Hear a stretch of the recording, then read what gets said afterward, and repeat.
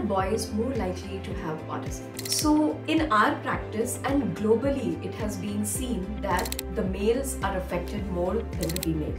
Boys are affected 2 to 3 times more than the girls.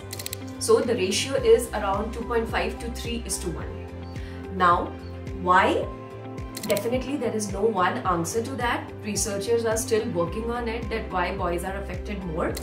But two common features or two common reasons what is suggested is, one, the genetic makeup of the boy is different than the girls. So there is XX in the girls and XY in the boys. Maybe a protector X is less in the boy, and that's why some genetic factors are actually affecting boys more to cause autism than the girls. And second, it's a cultural factor a bit. The diagnosis of the boys happens fast and it is more prompt by the parents or by the society, at least in India, because boys are given more importance than girls in the various cultural setups.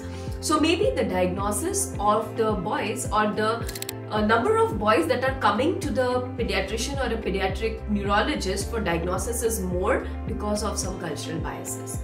But yes, we don't have a particular reason, but still it's globally known that it's boys more affected than girls. Maybe we need to be more cautious for boys getting affected more with autism.